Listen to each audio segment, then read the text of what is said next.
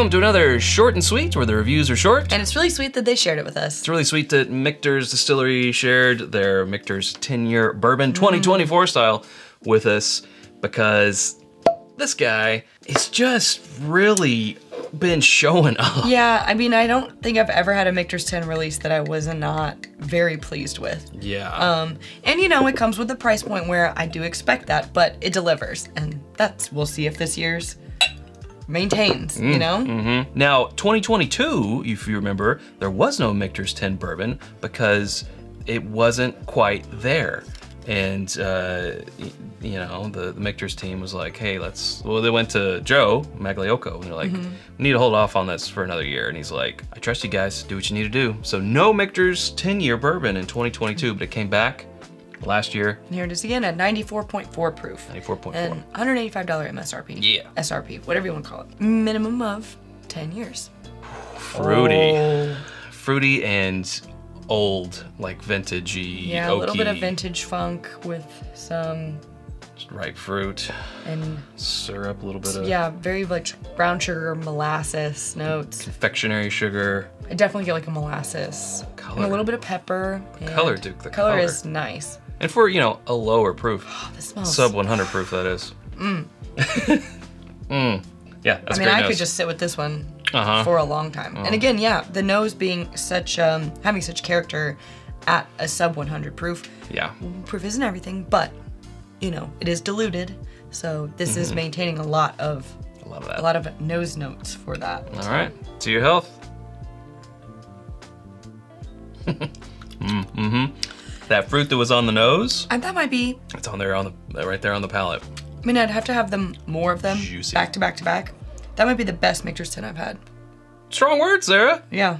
All right, Sarah, well, let's take a little break, and while we do, I want to tell you about our home on the internet. It's whiskyambitions.com. It's where you can get the Rye or Die t-shirt that I'm wearing, hats, all of our glassware, Glencairns, rocks glasses, and Copitas, bottle cut candles, our new elemental elixir cocktail syrup, and more, always coming soon at whiskyambitions.com. And you can become a patron at patreon.com/itsbourbonnight and join our community for as little as $1 a month for discounts on that merch, barrel pick exclusives, after the episode content, bonus content, and more.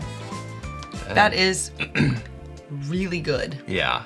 And I don't, sometimes I don't want to like, you know, how to say this. When people send things, I don't always want to like them because I want to maintain, you know, that there is trust and that we're not easily won over with But it is Michter's. with gifts. But it's Michter's 10, and I already expected it to be good. Like we said before, I haven't had one that I didn't enjoy. Well, what we do to quell that, or however you want to say it, is we take things that we find exceptional throughout the year and we put it in our blind best of the year contention at the end of the year, where we don't know that someone sent it to us. We don't know the pedigree that it has behind it. It's just a bourbon that we're pouring in our glass and we're rating it.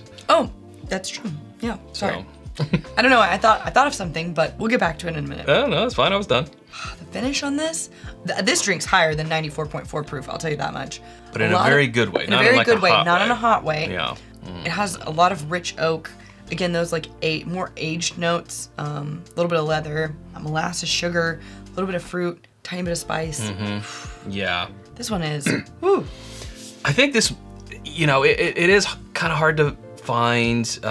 It is more of a limited release and what I would kind of qualify as an LE, because it, you know, does come out once a year. But when you have those people who will, you know, write in or ask or whatever, comment and say, I need an exceptional bourbon around $200 for a gift, graduation, whatever the special occasion, what do you recommend? And that's not like a big laundry list of things, but I would always put this on there. on there. Like that is, it's $185 MSRP, as we said. Which is a lot. I feel like in this world of, you know, $199 special releases, regular, or even just not even special releases, just releases and more and up, I feel like this holds its own. And as you said, 10 is the youngest in here. We know that from last year, that it was definitely older stuff. Yeah, 10 is the youngest.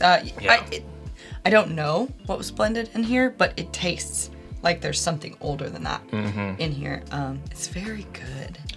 And again, like at that price point, I don't always want to like things because it's a lot of money, you know. Like we're talking the super premium bourbon category, but it's really good. It delivers. If you bought this, I think you would be very happy with it. Agreed. I think it would be one of your favorite bottles of the year as well. Yeah. So there's that. There's that.